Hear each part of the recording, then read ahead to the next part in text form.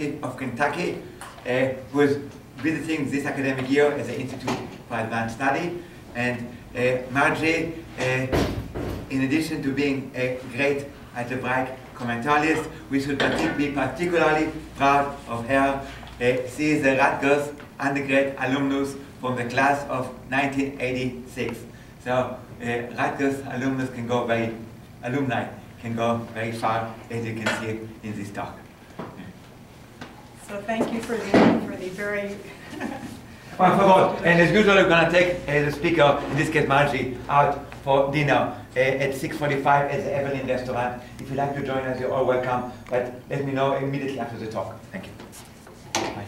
Okay, so I'd like to thank Duran and Andrew for the invitation to come here. It's nice to be back in New Jersey and at Rutgers. So this is work with Richard Aaron work.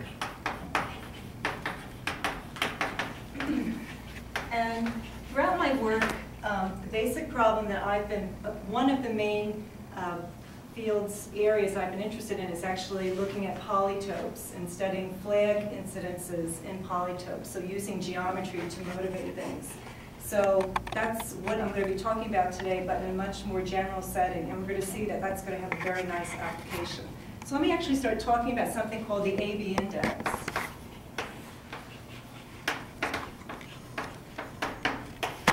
So in order to do this, let's actually start looking at, I want to start looking at partially what it says. So we're going to assume that P is going to be a poset, which is graded.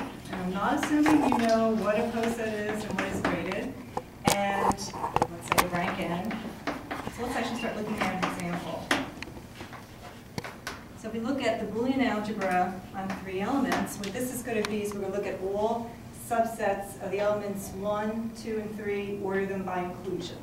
So on the bottom we have the empty set, then we have our singletons, 1, 2, and 3, then we have subsets of size 2, and then of course the one subset of size 3. So in general there is a Boolean algebra on n elements. And this is a poset that is ranked, so meaning that if you look, this chalk is squeaking. If you look at the distance from an element to the bottom element, that this is a well-defined distance. So you say this is a ranked poset. So this is rank 0 elements, rank 1, rank 2, rank 3. So the fact that we have this nice grading, then we actually say we have a ranked poset. And if you don't like this example and you say, what is this Boolean algebra? I don't like this. This is the same thing as the intersection lattice of a triangle, like geometry, which I'll do, labeled, vertices labeled 1, 2, and 3. So each of these subsets corresponds to a face. So for example, 1, 3 corresponds to an edge on this triangle. So whether you like geometry or not, you can do that. So what I want to do is I want to start encoding chains in this poset. So I have to start selecting different ranks from here. So the things that's going to be important are these active ranks, the ranks that fall between rank 0 and n in general. So for here it's rank 1 and 2. So we're going to take different subsets of ranks and count chains, going from the bottom element, ending at the top, going through certain ranks. So for example, there's one chain that goes through none of the ranks, starts at the bottom, ends at the top. So it's one of these.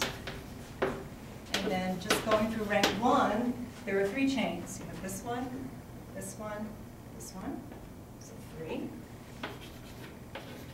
Going through just rank 2, we have again 3 chains. This one, this one, this one. See? And then finally, in terms of maximal chains going through both ranks 1 and 2, so this is a very regular poset, so this is pretty easy to do. So notice we have 3 choices for what we're going to choose for a rank 1 element, and then from a rank 1 element to a rank 2 element, we always have 2 choices. So it's going to be 3 times 2, or 6. So this is a baby example of, so this is called the flag F vector. So we're actually counting if you like to think about geometry, flags of faces, if you're looking at, for example, polytope. This is telling you, for example, this is telling you how many vertex edge pairs there are in the polytope. Come in, come in, come in. So I want to massage this data a little bit. There's something called the flag H vector. So this is an alternating sum of the flag numbers, flag F numbers, so flag H vector. So let's start computing these. So if we look at H empty, it turns out to be the same as F empty.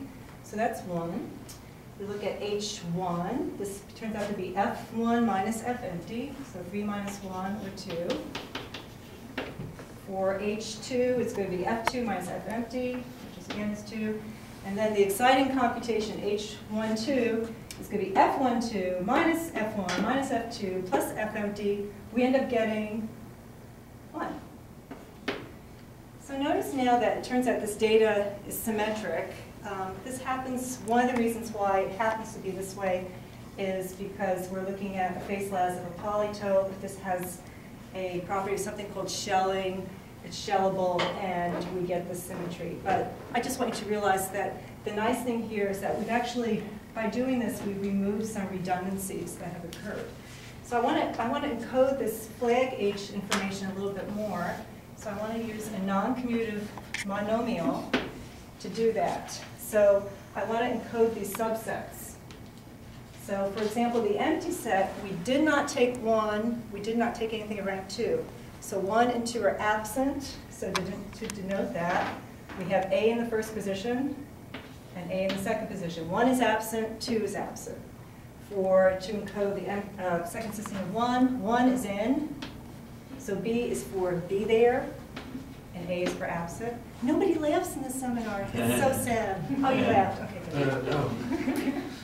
For subsecond system of 2, AB, and finally BB. So this is just a non-commutative monomial. So again, I'm going to say A and B are non-commutative. This is very important for this talk. And so now I'm ready to define the AB index. So is A for absent supposed to be funny? A is for absent. Yeah. Well, because then you say, well, what are we going to have B for? So Oh, AB. I get it now. So the AB, and this is on film, that's the worst part. So the, this I was warned, like be careful, because I sometimes do funny things in the middle of talking. Okay, the AB index for a poset is simply, we're going to use as coefficients these H values and on these monomials US. So for example, for the Boolean algebra, its AB index is going to be 1AA, 2BA, 2AB, plus 1BB. So that is the AB index. So is this okay? Because if you don't get this, I have lost you forever. So, okay. No, I think it is, remind me, I think it's US.